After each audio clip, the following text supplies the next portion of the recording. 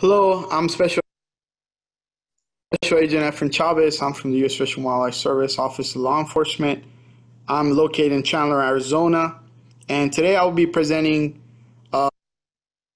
just a basic overview of some of the law enforcement regulations that you might see on your everyday lives. I really truly apologize for not being able to be there. Something came up. It's an emergency. That's kind of the nature of this job. Just get called out all of a sudden. But I will try to be there next time for another presentation.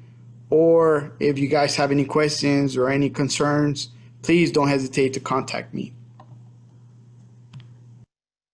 So the three laws that we're going to stick to during this presentation are the Migratory Bird Treaty Act, which does have a strict liability statute, the Bald and Golden Eagle Protection Act, which provides protection for bald and golden eagles, and the Endangered Species Act, which protects bird species listed under that act.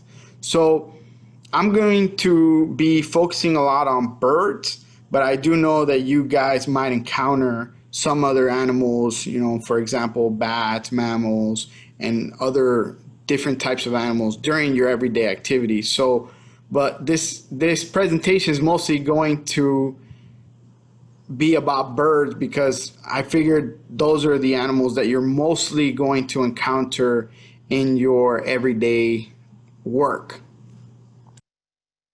So the first law that we're going to look into is the Migratory Bird Treaty Act of 1918, and you can find this law in 16 USC 703 to 712. I know this law, it does have like a lot of words, so bear with me. There's a lot of words, but let's go over them together. So it shall be unlawful at any time, by any means, or in any manner, to pursue, hunt, take, kill, capture, attempt to take, capture, or kill, possess, offer for sale, offer to barter, offer to purchase, deliver for shipment, ship, export, import, cause to be shipped, exported, or imported, deliver for transportation, transport, or cause to be transported, carry, or cause to be carried, or receive for shipment, transportation, carriage, or export any migratory bird. And this is what also makes the Migratory Bird Treaty Act so inclusive. Any part, nest, or eggs of any such bird or any product, whether or not manufactured, which consists or is composed in whole or part of any such bird or in any part, nest, or egg thereof. So it's a pretty inclusive law that incorporates any bird, any part, nest, or eggs of any such bird, or any product of that particular bird. So these are the basics of the law. So in 1800s, this is a little history for you guys. In 1800s, there was like zero regulations on in the marketplace when it came to wildlife laws. So market hunters just went crazy. They started killing birds left and right without any disregard, without any regard for the birds. Mostly they were for these ornamental feathers for hats. So you could see how extravagant the ladies were in the bottom left-hand corner. The birds, I mean, you can have like from a bunch of feathers to sometimes the whole head of the bird with the beak and everything. So nowadays, I don't know how that would look in modern day fashion, but that was the law back in the day. That was the fashion back in the day. Everybody wore these ridiculous hats with all these feathers and bird parts on them. So this led to the extinction, especially the Labrador ducks and the great hawks in that era. And then soon it also led to the extinction of the passenger pigeons, the Carolina parakeets, and the heath hens. In 1900, the Congress passed the Lacey Act, which is the first federal law to protect wildlife. And this law was aimed for these market hunters that would just go and blast birds out of the sky. And they would poach them and then travel with them across state lines. So this gave us a little bit of grip on these market hunters and these poachers doing all these illegal activities. It is fun to say that this law also is in play to this day, and we use this law in a lot of our cases. And the Migratory Bird Treaty Act was enacted in 1918, and this was made to combat overhunting and poaching of birds for this demand for feathers for women's hats. So this treaty was first made by the U.S. and England in behalf of Canada, and then other countries started joining in. So the courts have continuously upheld the strict liability status of this law, which is that the proof of intent is not required. Our criminal cases can vary from misdemeanor or felony cases.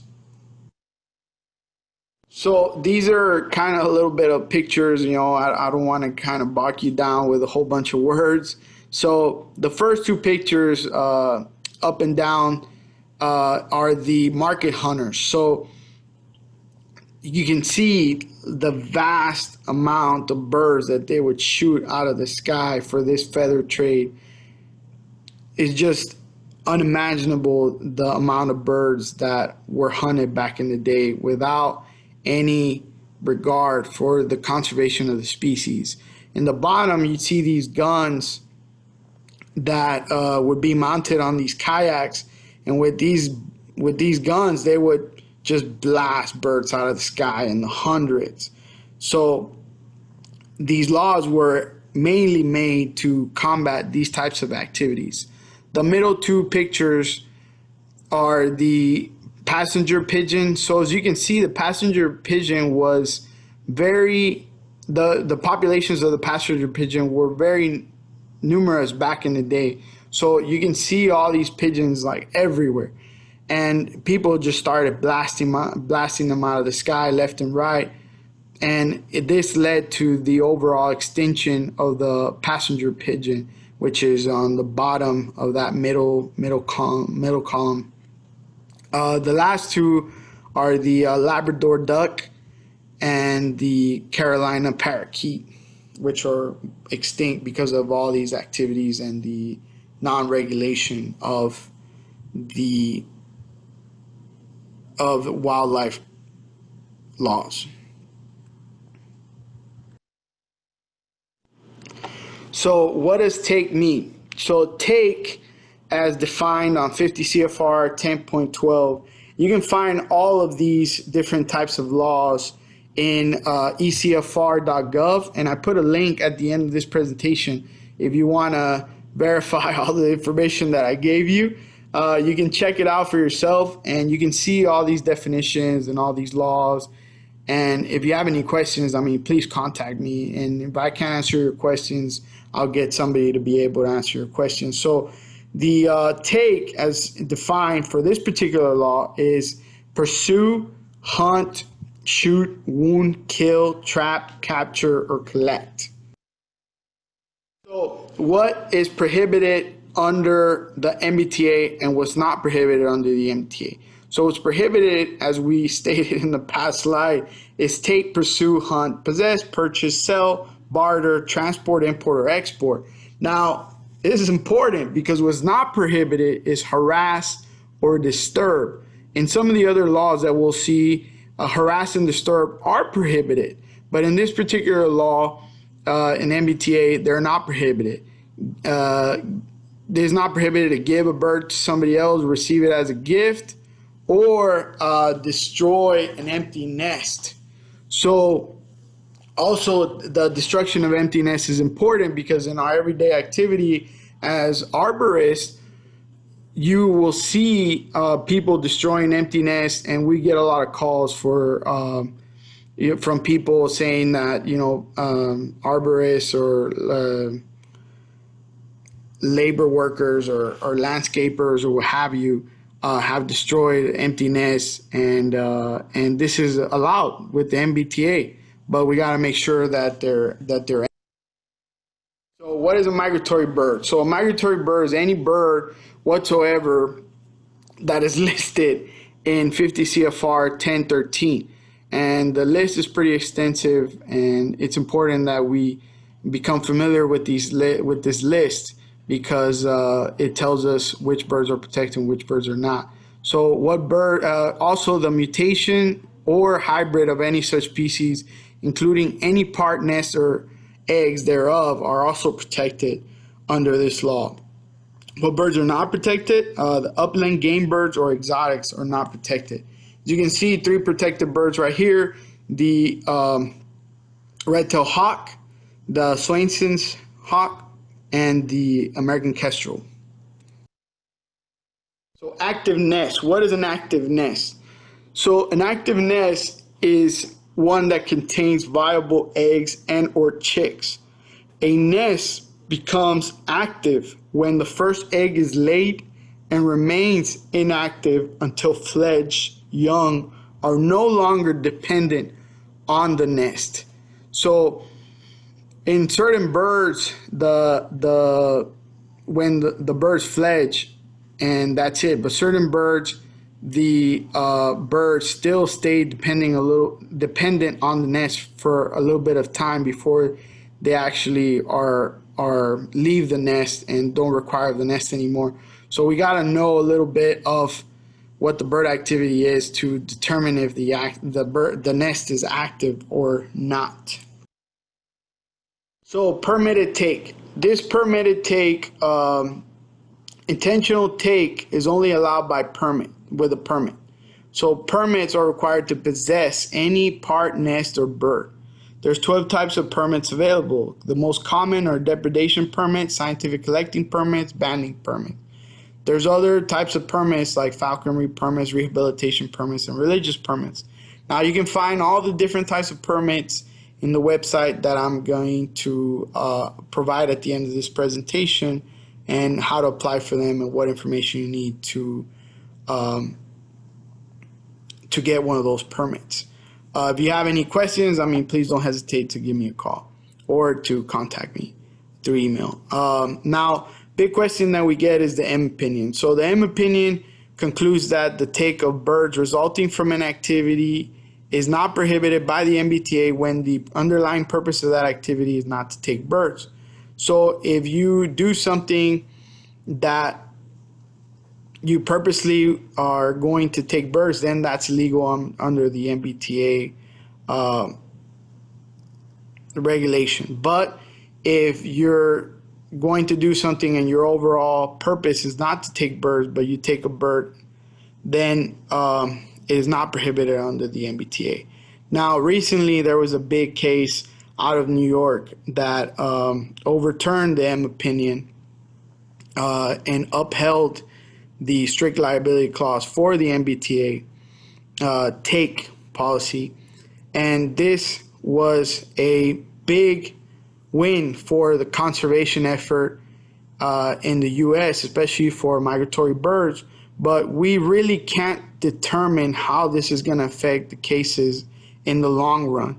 So as of now, we're still going through with the M opinion unless told otherwise.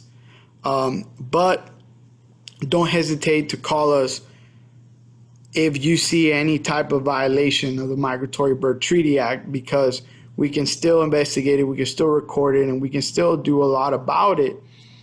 But a lot of these different clauses and opinions can also hinder the prosecution of some of these cases. But if we can document it and educate them and train the different people that might violate some of these laws, it is also a win for us. So please also contact us regarding any type of Migratory Bird Treaty Act violation.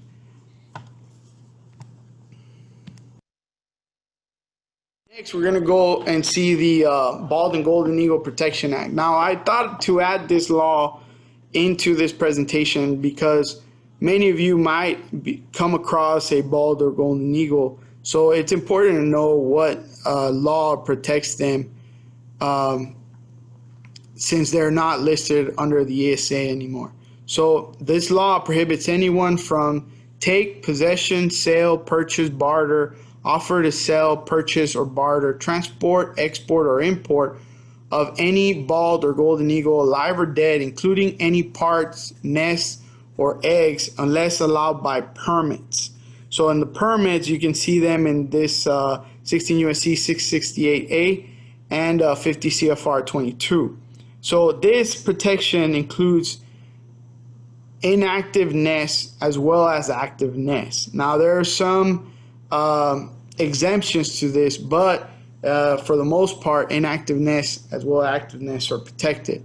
So permits are available for both intentional and incidental take. So regulations for taking these eagles are listed under 50 CFR 22. So take definition under BAGEPA.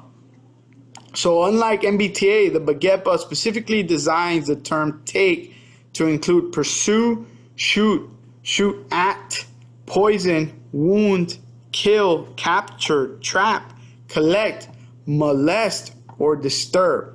So even if you molest or disturb these beautiful creatures, you can get prosecuted under the BAGEPA. You can see these in 16 USC 668C.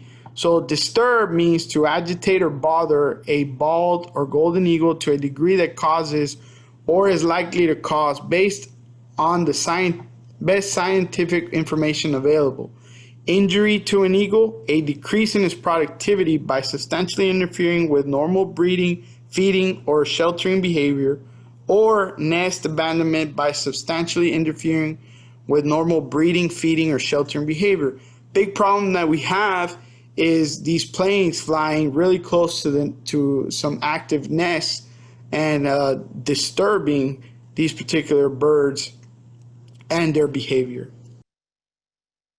So the Endangered Species Act, I also thought to include some of this because you might come across some animals that are also listed under this act. So the definitions are conservation, to use all methods necessary to bring species to the point at which the ESA is no longer necessary. So we have seen some of these success stories when it comes to its ESA. More notably, the alligator, the American alligator, was listed under ESA at one time and is now no longer listed. Also, the wolf was also listed under the ESA and is no longer listed anymore. So some of these conservation strategies are working, and some of these laws are working so that we have unlisted, to the point where we've unlisted these animals. So endangered species are species in danger of extinction throughout all or a significant portion of its range. Threatened species are species likely to become endangered in the foreseeable future. These two birds on these pictures are endangered, the whooping crane and the California condor, which you might come across. Endangered Species Act, you can find it in 16 USC 1531 to 1541. So take is defined under that 16 USC 1532, which includes harass. Harass is defined in 50 CFR 17.3, and the list of all these threatened and endangered species are in 50 CFR 1711 for animals and 50 CFR 1712 for plants. This is my contact information. Feel free to email me or call me. Also, I put the website to the permits. You can find all the different permits for all the laws that we talked about. There is also, for an endangered species permit, you need to apply by region. So I put the website for the regions on there and how to contact them. The CFRs can be located in that particular website, ECFR. And if you want to see the US code, you can also see it at that particular website. Thank you so much for allowing me to present for you guys. If you have any questions, please don't hesitate to contact me. Thank you very much. We have Special Agent Chavez here to talk to us a little bit about, enforcement of the Migratory Bird Treaty Act, what's important to know in, he's stationed in Arizona. So I'd like to introduce him at this point. Special Agent Chavez, you want to tell us a little bit more about your job and your role for the U.S. Fish and Wildlife Service? Yes. So I'm a Special Agent Chavez here in Chandler, Arizona. And before I start kind of introducing myself, just kind of want to give you like a quick rundown of what I've done. I was a school teacher way back in the day. So I was a school teacher. I used to teach biology, chemistry, physics. And then I was I went on to Customs, U.S. Customs Service, Customs and Border Patrol. And I was an agriculture specialist there for like 3 or 4 years.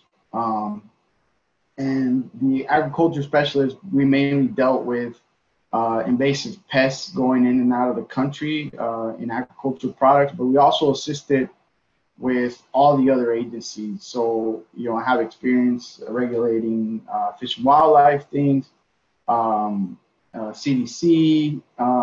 FDA.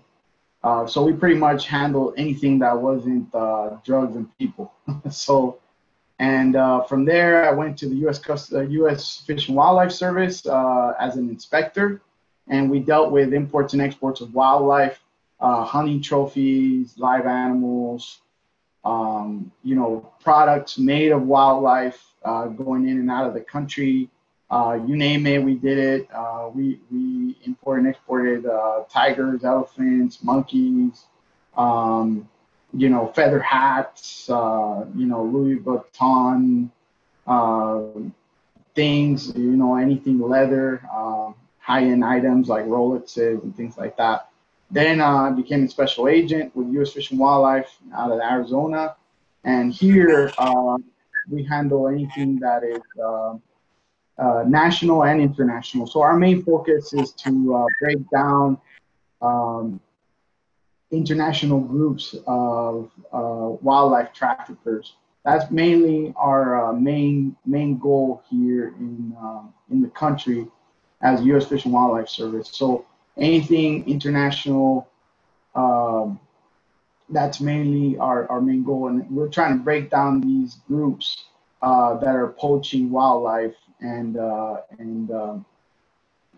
selling it or trafficking it or exporting it or importing different wildlife. Here in Arizona, you get a little bit of everything. So we get a lot of birds, a lot of bird strikes, a lot of hunting of birds or of mammals. We have bear, we have mountain lion, we have coyotes, we have Mexican gray wolves, which are super endangered. We have we have a lot of import and export off of our southern border, a lot of import export stuff, CITES things. We have a lot of hunting in the reservations out here. That's a problem. Also a lot of eagle, bald and golden eagle cases with reservations. So, we get a little bit of everything. We have a big international airport as well, so we get a lot of imports and exports there. But mainly that's what we do here in Arizona. But we can handle cases all over the country, and I want you guys. The main idea for me coming on here is, to get more eyes out in the field, make sure that you guys are communicating with me or whoever your agent there is in your area, so you can communicate what's going on. If you see something that's wrong, or you feel that something's going on that's not right, please let us know. Or if you have a question about something, should I do something like this or like that? We want to know. So that's pretty much it with in regards to what we do here in Arizona. Great. So yeah, we certainly understand that the U.S. Fish and Wildlife Service deals with a variety of laws and a variety of situations that are pretty different than maybe what we're focused in the tree care industry, such as CITES being sort of import-export of wild animals and things like that. What can you tell us about the M opinion, the current status? What is U.S. Fish and Wildlife Service doing right now about that? What have you been seeing? And I'll just point out, I have not gotten any questions yet in the Q&A over here, people. So this is going to be a very short session unless people start asking questions. So please jump in there. But So, Special Agent Chavez, what are you seeing with the M opinion? so the M opinion, I mean, like you stated, unless companies were really out to get birds, that was their sole reasoning for getting birds. That's really what gave us the that limitation. So pretty much is if a company is really out to get like a bird or its nest, that's when we can prosecute. Now, to this day, we're still under that notion. That's the guidance that we've gotten. I know there's this recent ruling that just came out not too long ago, where a judge upheld the strict liability of the MBTA, Migratory Bird Treaty Act, um, and that was a big win for birds all over the country, and for the Migratory Bird Treaty Act, because if you go through it, it's a pretty strong law. That strict liability, I mean, you can't even possess or keep or kill, or a bird or its nest or parts of.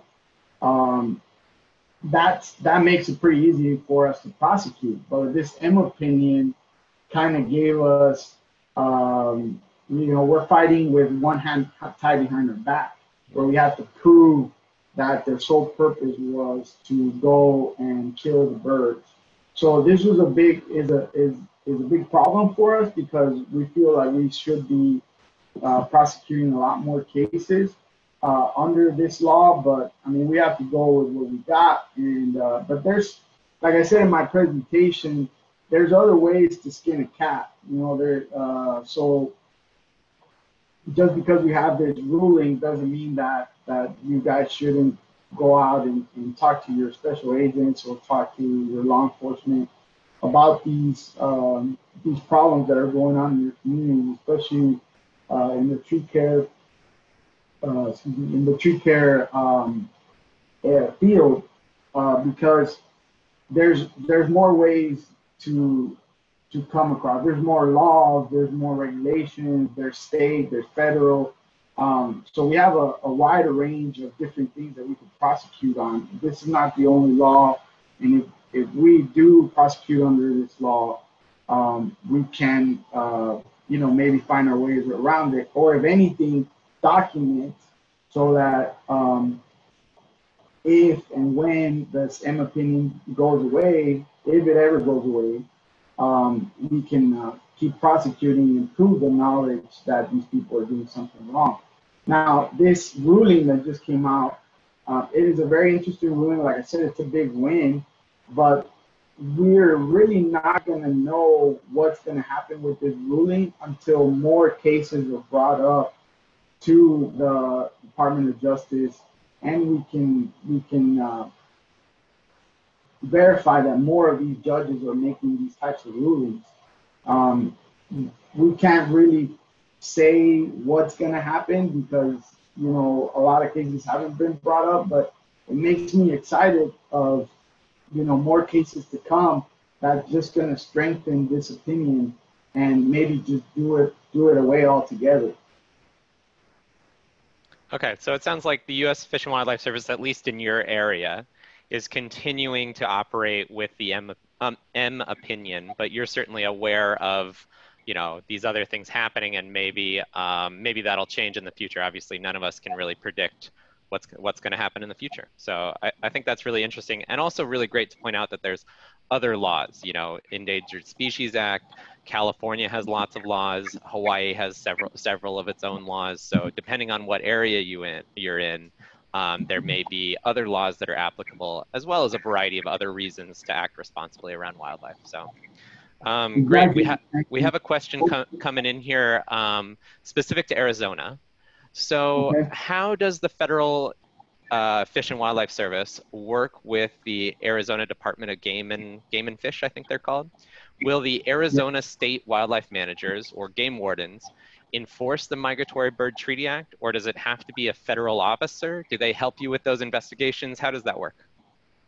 So that's a very interesting question. I appreciate you guys making questions. So yeah, we do work very closely with Arizona Game and Fish and the wildlife managers out in this particular area. Most agents, I mean, if you count the number of agents out in the country, in U.S. Fish and Wildlife Service, I mean, I think there's less than even like 200 out there's less than 200 agents out in U.S. Fish and Wildlife. So we heavily depend on game wardens in every state to prosecute a lot of our cases or to get information about violators out in the country, and they do enforce Migratory Bird Treaty Act, but under their own regulation as the state. Now, if there's some infraction or some sort of a violation that they cannot prosecute, then they'll call us. Or if there's something that we have a better grasp on, then they'll call us to go and prosecute. Let me give you an example. So for this past weekend was opening day for white-winged dove season. Well, dove season. It was dove season opening weekend. The opening day is on the first, but the weekend was this past weekend. So we worked that out. We worked it, and doves are protected by the Migratory Bird Treaty Act, but there was a lot of game wardens out also patrolling. So they can give their own tickets out.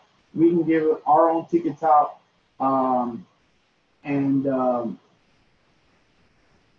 And we work together, mainly work together. But for example, there's a lot of times that people do a lot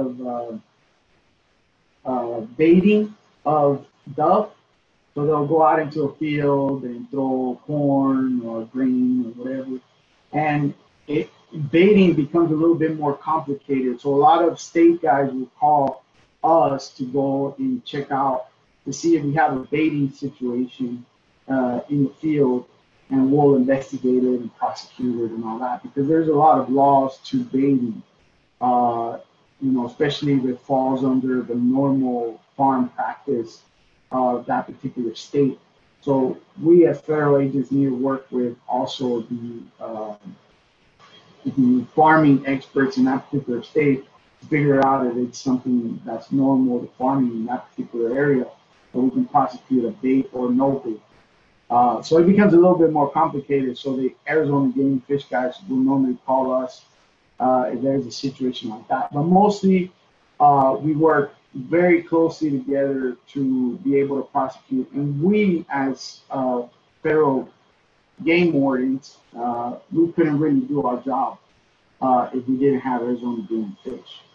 That's interesting. Yeah, it sounds like you guys work closely together and have different types of laws that you can sort of pass jobs back and forth. I think that's interesting. We have another question. Did you have something to say, or should I ask another question?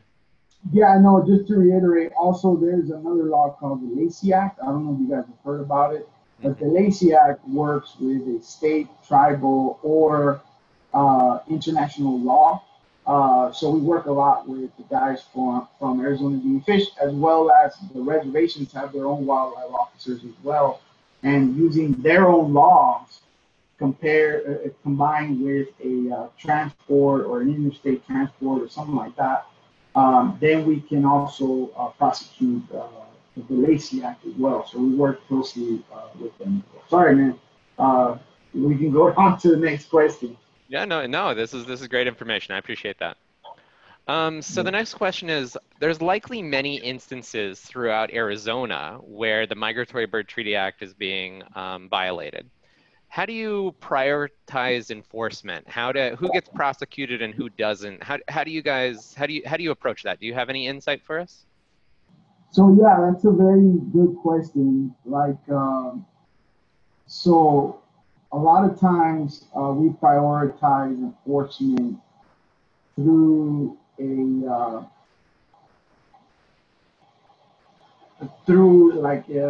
depending on the species. So it's an endangered species or a migratory bird species or a CITES species. CITES is the Convention on International Trade in Endangered Species, which is an international treaty. So we handle it if it's an endangered or threatened under the Endangered Species Act. Of course, has to do with a lot of um, has a heavier weight if it's an endangered species versus a threatened or versus a species that's not listed on there. Migratory bird will handle it. What has a bigger impact on that particular species? We'll prioritize it higher or lower on that spectrum, or if it's a commercial activity that's killing migratory birds or poisoning, will also be handled a little bit quicker than something else. CITES as well, depending on it's a CITES 1 species or CITES 2 or CITES 3. CITES 1 would be the more prioritized. But there's also a lot of education involved. So a big chunk of our job is to educate people, not only you guys or other societies or other firms or other things, but also educate the public and call them and tell them, hey, you can't do this or you can do this or whatever. Don't do it again because you've already been educated on this particular topic. So a big part of our job is education. Not everything is solved with a ticket or a violation or prosecution, but a lot of it is solved through education and working with these agencies or these particular people, individuals, to come up with a solution to better serve the species. And if they continue doing it, then we can definitely follow through with a more stringent violation, either prosecution or violation notice. Yeah, absolutely. Yeah, we really appreciate you coming and joining us today and doing some of that education that you were just talking about. Can you tell us some more about other types of education that you're out there doing related to Migratory Bird Treaty Act? Maybe something that's helpful to the tree care industry, or certifications or resources that are out there. Do you have any good insight for us? So something that I've been talking to Liberty Wildlife is I was telling them to come up with some sort of, or, well, I was like suggesting they were had an idea about a program to educate landscapers and tree trimmers that are out in the community. That's a big problem here in the Arizona area. Where tree trimmers or landscapers go out there, and I understand they just have a job to do, and they have a something that they need to do right away, and they really don't have the saving the species as their highest priority, especially migratory birds. So they suggested maybe coming up with some sort of educational program to sort of program where they could be educated, you know, to use better measures to conserve species, or maybe to wait um, until the, you know, birds are fledged in order to do whatever job they need to do in order to conserve species. I suggested maybe doing some sort of certification where they can use it on their propaganda to be able to promote themselves as conservationists and being more a part of the solution instead of being more of a problem. Um, so I thought that was a good idea in Yeah, order for I them. love that, and that's really, you know, what we're trying to do here right now, right? Of hopefully, some arborists in Arizona got some great information from our program, from your presentation, from other places, and I believe that that Arizona is looking at a wildlife certification for arborists. I've heard talks of it in the Pacific Northwest and other places as well.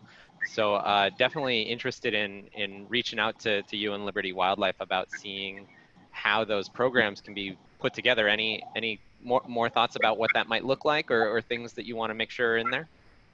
No, I mean, we want to make sure that they're using best practices to conserve the species, making sure that they know who the rehabilitators are, who the people that can relocate the birds are, um, what to do in case they see like an injured bird, or in case they see a bird in a tree. I mean, those are the kind of things. Maybe know some sort of birds that are protected.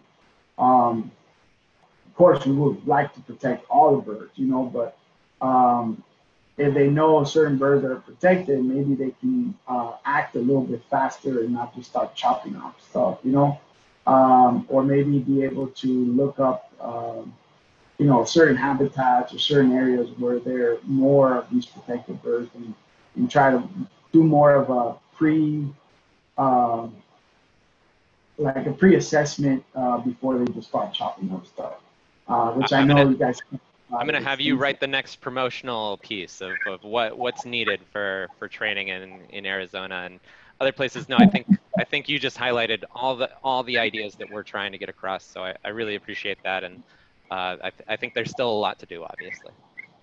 Yeah. I have a few questions here about violations, and this is a question I've had for a while as well. Are you aware of any, you know, tree removal violations that have had, you know, pretty strong enforcement, right, of big fines or jail time or anything like that? You know, we're not so interested in like the hunting situations. You deal with a wide variety of situations, but in something that was more vegetation management. And can you share us any stories, any examples of times when enforcement was really quite high and fines were quite steep or things like that? I mean, violations are always steep when it comes to like higher species. You know, if it comes to like endangered species or bald golden eagle species. Um, if it goes into a you know, a migratory bird species as well, the violations are a little bit higher. Of course, the span of the violation is also important, right? Now, I can't really comment on a lot of cases because a lot of them are still ongoing or in courts, right? But there's heavier fine for the heavier protected birds like bald and golden eagle, California condor, um, um, migratory birds in general, but any endangered species or endangered species habitat or things like that usually have the higher violations or higher um, prosecutions, you know, that you can say. Um, but yeah, I mean, when it comes to tree trimming, were you trying to ask like like trees in general that have been cut down, or mainly I like was just, birds? you know, no problem if this is, we understand this is quite sensitive information, but if you had, you know, an example, I hear occasionally of examples from people are like, oh, there was this, you know, uh, X many $1,000 fine for this robin's nest that was disturbed in this state. And then I try to look up that information and I can't corroborate it. So I don't want to repeat any of it. And I was just wondering if you were comfortable sharing, you know, some fine amounts or something to give people an idea of how of what happens with these types of violations. I mean, off the top of my head, I wouldn't know, like maybe like fine amounts or anything, but I mean, some violations can get up there. I mean, um, what's good to note is that it's not about how much money you can charge people, right? I've known of violators that have had their their vehicles seized. I've known violators that have had their airplanes seized because they're flying too low to the, they're flying too low and disturbing eagles, right? Um, I've had violators have had like assets seized because of, um, other uh, other violations. Not particularly MBTA species, but other violations like Tutwaba or ivory, or different things like that, where they had millions of dollars seized. Not really my cases, but other people's cases. Um, so what's important here is that, especially with you guys, is that any of the money that we seize, or the bigger the violation, or the bigger impact on the species, we can do different types of violations.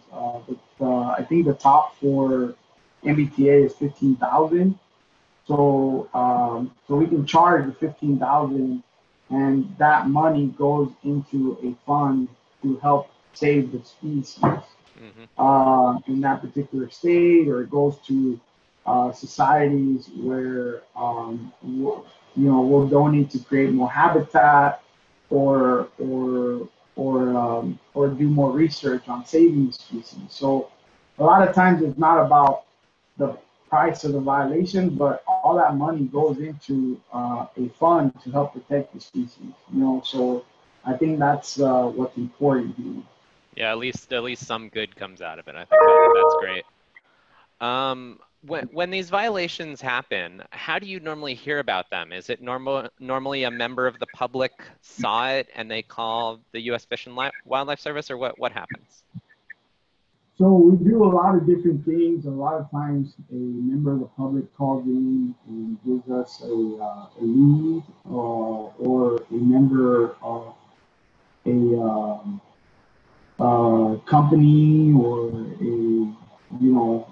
game warden, or local officer, local law enforcement hears about something. They kick in the door and they see, like, you know 3 or 4 migratory birds that are kept as, painted buntings, or hummingbirds, or different things like that. And they'll call us and be like, "Hey, man, this guy has a bunch of birds in his house, so you should check it out." Or they see a bad practice, they'll call in because they're cutting down trees with hummingbird nests in them, uh, or they hear about people, chopping up a palm tree with 3 or 4 barn owls.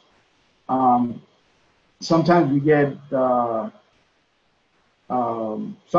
we go a lot and drive around, and also do patrols around certain sensitive areas, and we find our own violations, or we do research online, where we can find violations. So it's a little bit of everything. Okay. Um, If when one it of comes to if I have a variety of questions here about contacting Fish and Wildlife Service. So if one of our members here sees a potentially active nest being destroyed or impacted by someone, what should they do? What should they sort of document and do on their end? Who should they contact? How do they start reporting that if they choose to do so? So, yes. So if you see a violation, I mean, always try to do the most that you can to be able to record it or document it in some way. You know, take a picture or record it with its conversation, um, and then contact your local U.S. Fish and Wildlife Special Agent or your local inspector office, and they can get a hold of us, or your own the area that you're close to should have an ecological services office with U.S. Fish and Wildlife Service, and they can give us a call as well. Or if all else fails and you need to get a hold of somebody and you can't, my email is on this presentation. So you can always email me or give me a call, and I can, help you out or uh, put you in the right area to where you can get some help in your particular state or city where you're at. But don't hesitate to call me. I mean, I understand, like, sometimes we go out and we look at one or two different places and they don't answer the phone, or you don't get an answer back or whatever. If all else fails, give me a call or send me an email. Great, yeah, and I assume that's the same for sort of non-violations. If people are looking for advice, or if they think they disturbed a nest and they want some help in order to act responsibly, is it still good to call those same numbers? Or there sort of other different people to contact? And how do we think about sort of geographic range in the U.S. Fish and Wildlife Service? What's the best thing to do? In the BMPs, we tell people to reach out to wildlife biologists, because the wildlife biologists or even the rehabbers sometimes have a lot of experience in how to do this. But do you have any advice, at least for your area in Arizona? Definitely, that's the best place to start. Call the wildlife biologist in your area, or call the rehabbers, because they'll have the most tools um, available, especially if it's like an emergency situation. Definitely call them. Um, a lot of times the agents are out, patrolling or out in a place where you can't get service. So it's kind of hard for us to answer sometimes, but we'll give you a call back for the most part. But a lot of times, the best place to start is calling those biologists or calling those rehabbers, where they can at least the go and rescue the bird or rescue the animal um, before it dies. It could be like in a safe place, or it could be relocated somewhere, or things like that. But if you're having a question about something, or you're not sure about doing something, if it's going to be legal or not legal, definitely call us first, or call ecological services, or call your biologist beforehand. If you're not sure about something, definitely call your Fish and Wildlife Service first before doing that, especially if you're not sure. And like I said, if all else fails, send an email, and I'll look up somebody to help you out. Right? Well, thanks so much for joining us today, and especially for being a point of contact for the Fish and Wildlife Service. Offering your email to all of our participants to be able to get a hold of you. I know you have some meetings coming up here in a little while that we have to let you get back to your very important work. But I'll just take this time to say thank you so much for joining us today. Do you have anything else you'd like to say before we wrap up here? Yeah, I mean, I really want to appreciate what you guys do out here. I really want to appreciate what steps that you're taking in order to conserve the species. And I really appreciate you guys all coming together and um, learning about what the best practices are for your field. I mean, this is amazing.